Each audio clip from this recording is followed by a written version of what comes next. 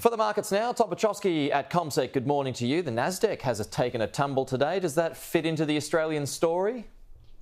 Pete, you're acutely across everything, so that's a very good observation. The Nasdaq down by 2.8%, so wow. That's been one of the features of the US session last night. There are a couple of reasons behind it, but we've seen a bit of a rotation out of these very expensive chip stocks and technology names that have flourished over the course of the last 12 months.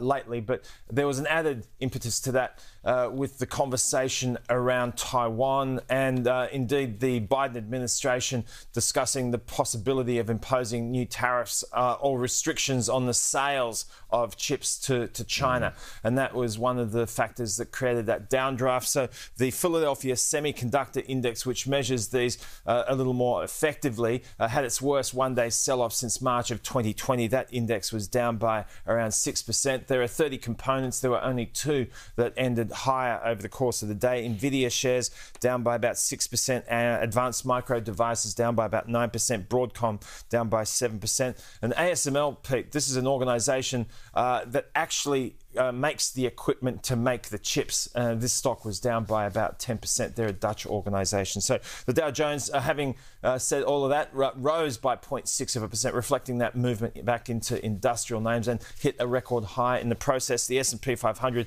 down 1.4%. We're going to kick off with a loss of around 0.6% today as far as the local market. 0.6%. Okay, got it, Tom. Thank you.